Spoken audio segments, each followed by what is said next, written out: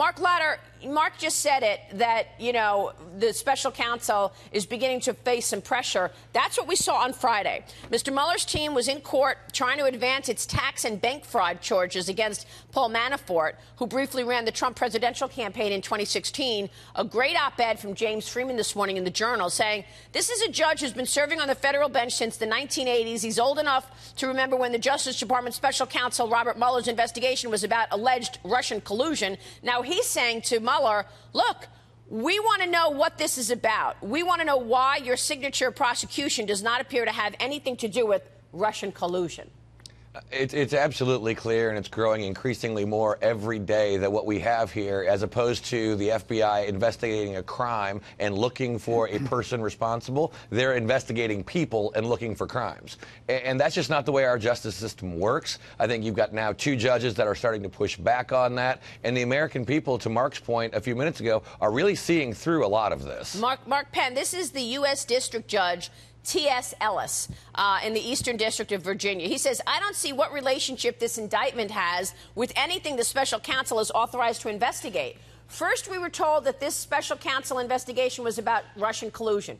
Then we were told it might be about obstruction of justice. Now we're hearing that it's about them finding information about Stormy Daniels and payments to Stormy Daniels. This investigation has gone so far afield of what it was supposed to be. Is that proper? Well, think through the logic of what the judge is saying. In essence, and I think he'll get there, the folks that have been targeted by the special counsel's office are really America's first political prisoners. They have piled on to these folks with pre-dawn raids, making it clear they're being investigated. In Manafort's case, they started cases in 2 jurisdictions to make it physically and monetarily impossible for him to defend, even though he is holding out. For others, they have threatened them with prosecution of their family in order to get them to plead. These has now become political in nature. And while we might have gone after Al Capone for tax evasion, it's quite another thing to apply these techniques to people who work in campaigns and White Houses. We cannot have a government and a democracy if that's what's going to happen here. Right. And Marc Lotter, this judge, Ellis, not only wants to know what this prosecution of Paul Manafort has to do with Russian collusion, he also wants to know what the scope of the mandate that Robert Mueller has is. Because, Michael Mukasey, former AG, yesterday told me that somewhere along the process, Rod Rosenstein expanded the scope of what Robert Mueller can look at. But he didn't share that with the public.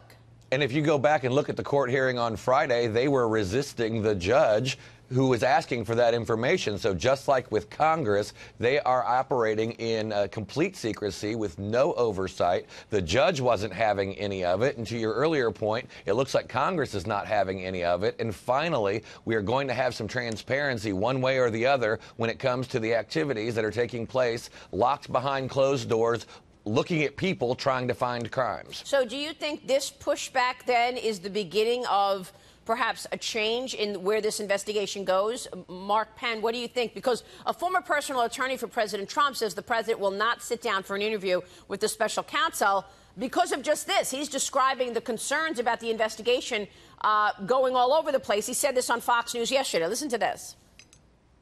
The president will not sit down for an interview because this investigation has now reached a level of bad faith. This is no longer a good faith investigation.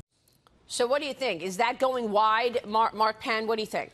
Well, we don't really know what the president's final decision is.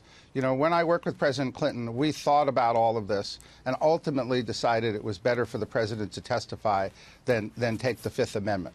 I think, though, what you've seen is that the president previously just had lawyers who said, hey, just cooperate and this will go away. At a certain point, they realized that this investigation just was becoming an octopus in nature and spreading into more and more areas and was never going away. And now he's playing offense as well as defense, because if he doesn't find a way to stop the investigation or end it, it will go on for years and years, as the one on Clinton did. Right. And Marc Lotter, you made an important point earlier when you said, look, they're supposed to be investigating criminal activity, not individual people. Once you start investigating individuals like Paul Manafort, like whoever, you can go back 20 years and try to find something that they may have done wrong, which has nothing to do with the Russia collusion.